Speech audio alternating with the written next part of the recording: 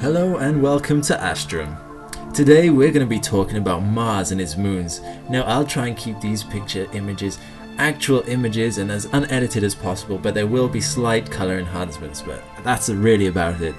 Now Mars is absolutely beautiful and it's why I picked this planet first for this channel. It has many interesting geological features, ice caps, thin atmosphere, its climate and its orbit are all things we'll talk about today.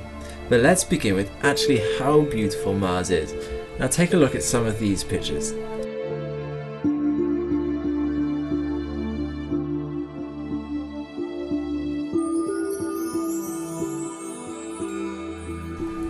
Has that got your attention? Good. Now let's actually learn a little bit about Mars so we can put some context to these pictures. Surprisingly, Earth and Mars share a lot of similarities, one being the length of the day. The solar day on Mars is only slightly longer than it is on Earth, 24 hours, 39 minutes and 35 seconds.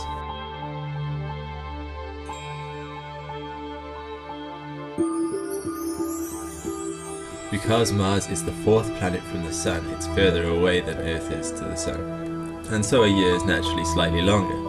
It's 1.88 Earth years, or 1 year, 320 days and 18.2 hours. Want to see Earth from Mars? Well, take a look at this picture. A number of photos have been taken of Earth from Mars, and here's one from an orbiter which is going around Mars right now. This was taken at a distance of about 80 million kilometers, so it looks quite small and a bit blurry, but that's understandable really. What you can see in this picture though is the Western Hemisphere, and obviously the Moon in the distance. Here's another picture, this time taken from the Curiosity rover.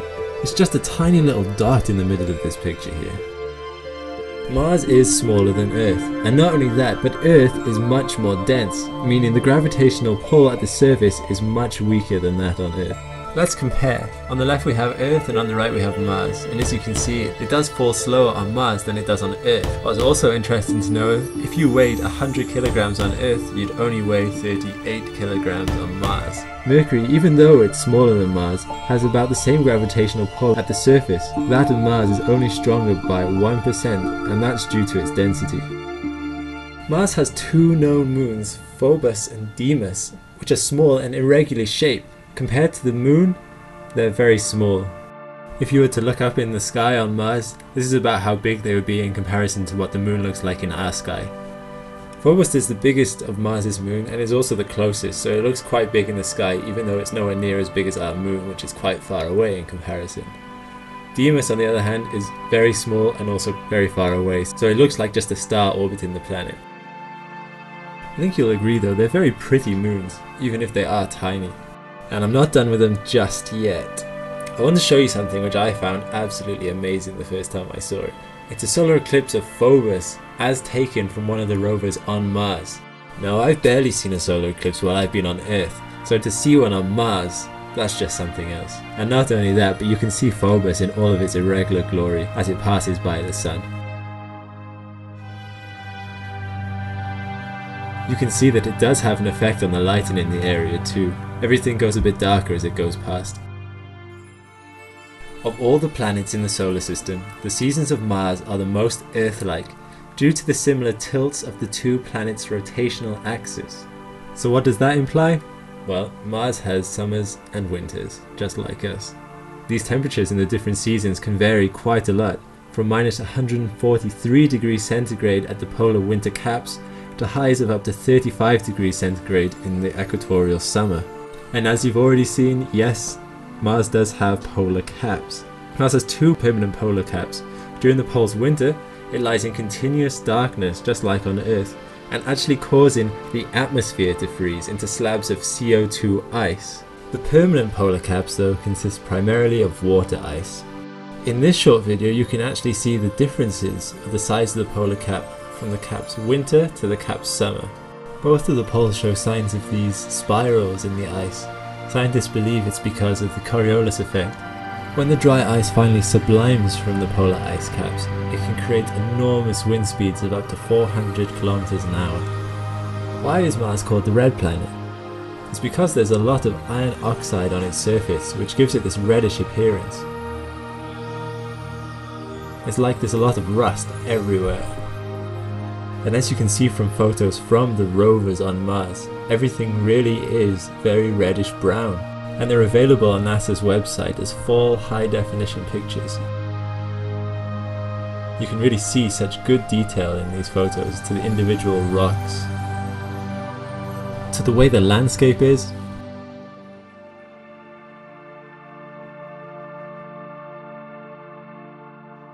to what it would look like if you were standing on Mars. What's even more amazing to me is that these last images were taken over 40 years ago with the Viking mission.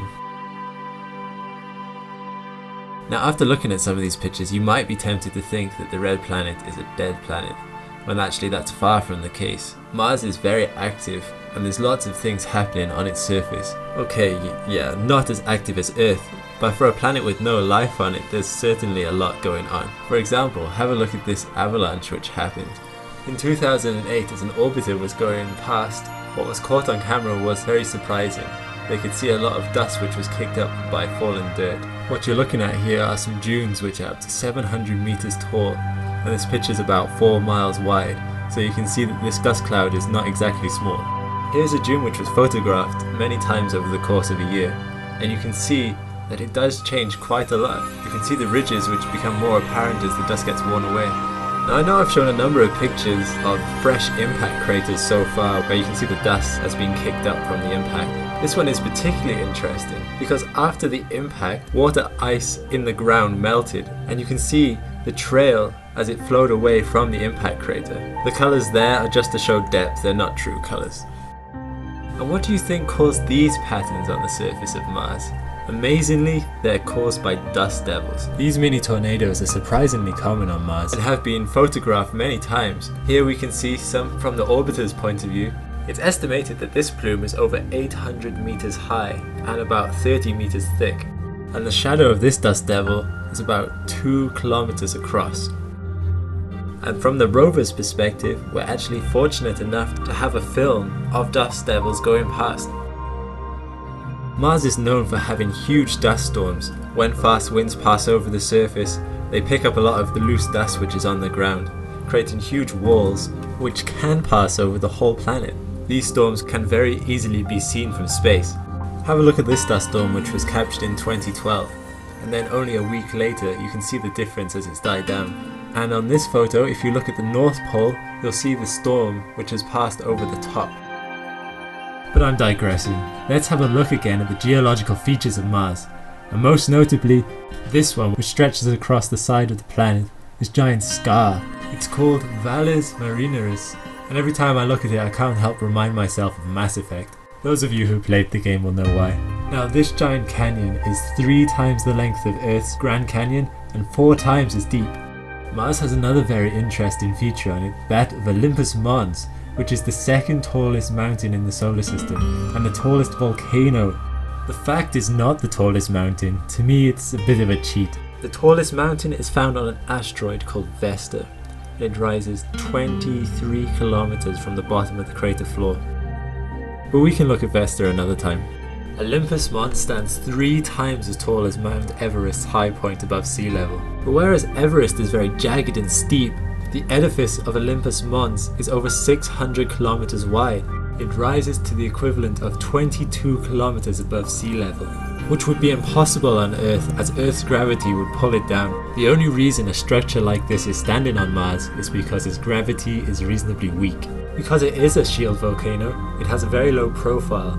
The average slope is only 5 degrees, which means if you were to stand on the top, you wouldn't be able to see the entire mountain due to the curvature of the planet. Olympus Mons can easily be seen from space. If we look at the topographic map, you can see it quite clearly. To me, it really does look like a giant pimple on the side of the planet. The center of the volcano has some collapsed craters, as you can see, and the outline of the volcano is this giant cliff face, which is up to 8 kilometers high. Scientists believe that Mars lost its magnetosphere 4 billion years ago, which basically means solar winds have been stripping away atoms from the outer atmosphere. Some orbiters of Mars have actually detected these ionized atmospheric particles trailing off into space behind Mars. We are 38,000 feet in the air right now above ground level, and the air here is very, very thin.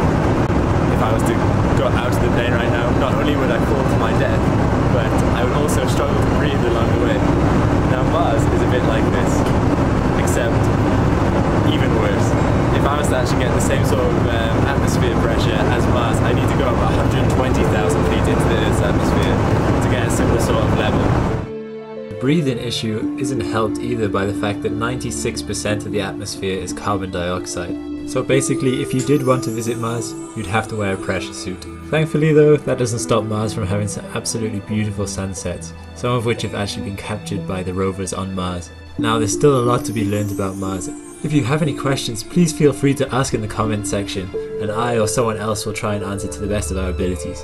Other than that, thank you so much for watching. I would really appreciate it that if you enjoyed it or if you found it interesting, please share and like this video so I'll be able to make more in the future. There's still so many planets to learn about in this solar system, and I plan to do a video for each one. Subscribe and you'll be the first ones to see them.